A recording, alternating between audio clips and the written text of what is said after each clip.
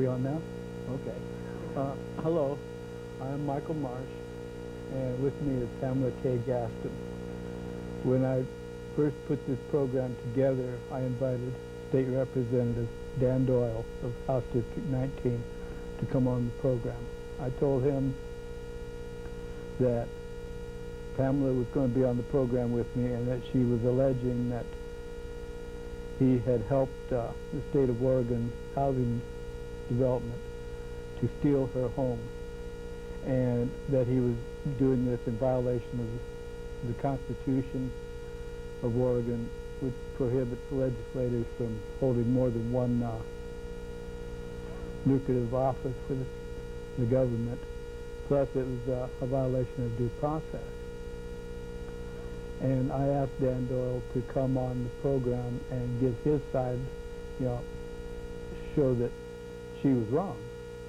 And he told me no, he wasn't going to do that. He wasn't going to come on the program. And as you can see, he didn't come on the program.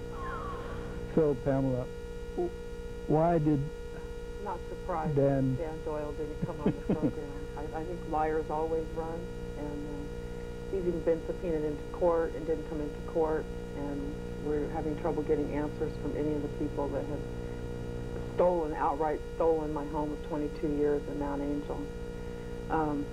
You had a program on in January.